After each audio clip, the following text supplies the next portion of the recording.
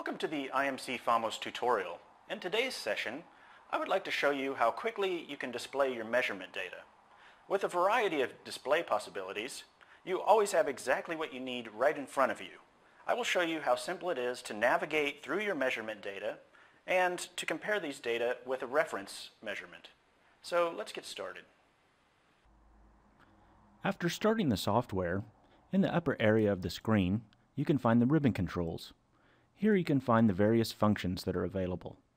As you can see, the software is divided into four major areas. The first area, you can find the variables. Then on the right, we have the browser and input area. Next, on the bottom left, we have the function area. And on the bottom right, you can find the help area. In the variable area, you can find the loaded data as well as the results of your calculations. This could be a complete data set or simply a single value, for instance, a maximum value. In the functions area, you can find mathematical tools that help create control commands. In the input area, you can input the formulas for the calculations. Under browser, you can find a selection of pathways to choose data sets. And under help, you can find assistance to aid with the various functions. You can also adjust the software for your specific requirements. For example, you can click on the Input tab and hold it. Then you are free to move the window into any position and use it as a separate window, or you can permanently dock it as a new window inside the software. For this demonstration, we will leave it as it is. Now under the Browser tab, we want to load measurement data into the software. On the left side, as you can see, we have the folder labeled 101, and on the right side, we can see what is inside the folder.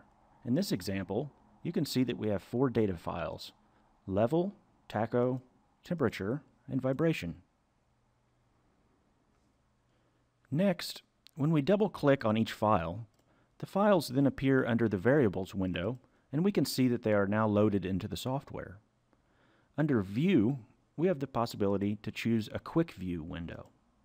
In this window, if you click on one of the data files, it will then automatically be displayed in the Quick View window. For demonstrating the data, the Quick View window will provide a fast method to observe the data, but for a more permanent view of the data, the panel page is more appropriate. Now, after closing the Quick View window, we click on the Tab file, then on New, then New Panel Page. Here you have the possibility to choose between different panel page formats. For example, we can choose a report page. This would provide a good format for printing the overall experiment or conclusion. For our example, we will select the format Dialog. Now we have the possibility, using drag and drop, to position our measurement data in a variety of display options. Here we're going to choose Standard. We also have the possibility to demonstrate more than one data set in a single window. That is, we can combine the data onto the same window for comparison. In this example, we have the channels temperature and vibration in one single curve window. Now we have many options when it comes to how we would like to display these data. For now, on the left and right side, we have y-axes.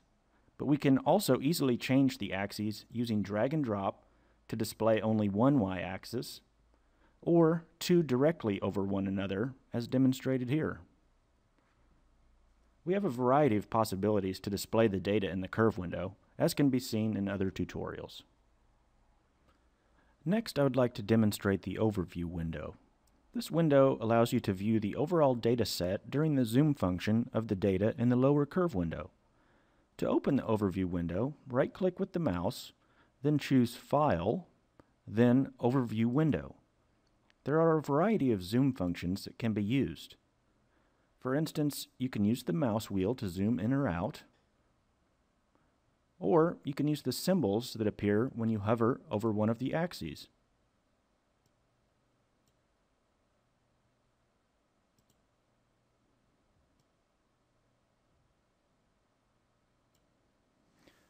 When you go back to the browser, you can see that, like in the folder 101, The other subsequent folders also display the same measured variables.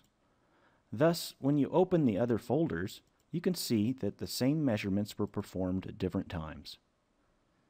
Now we want to load the entire set of measurement folders into the software.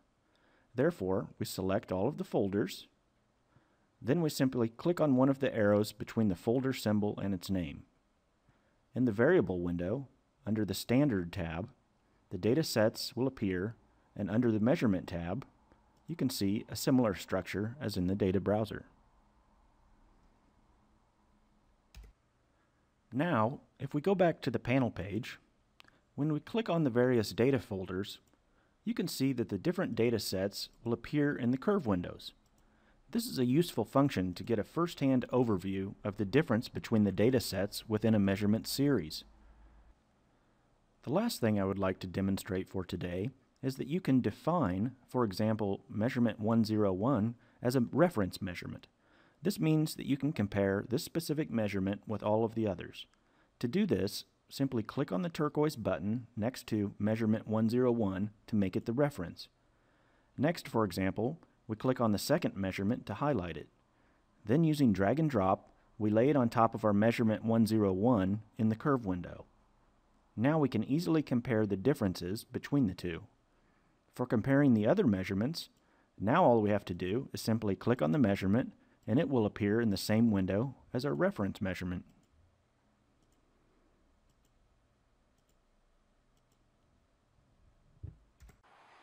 That's all for today's tutorial. Thanks for your attention and stay tuned for the next IMC FAMOS tutorial.